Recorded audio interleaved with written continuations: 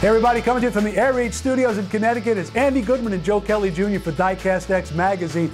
This is cool stuff. Greenlight goes partner with Hollywood. What's up here? Oh, it's amazing. Greenlight has come out with a series as they've partnered with, I believe, NBC, CBS, and some major movies to bring out a line of 1/64th movie cars.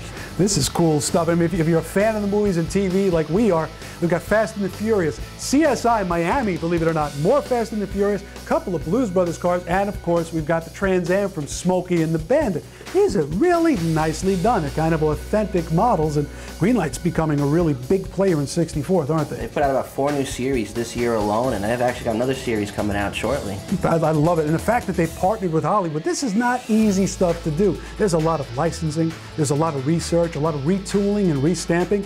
The end result, very cool stuff. Are these all available now? They are available now at the retail stores nationwide and hobby retailers. We love that. Hey, check out more information on our blogs at dcxmag.com. Until you do, Joe Kelly, Andy Goodman, we'll see you on the shelves.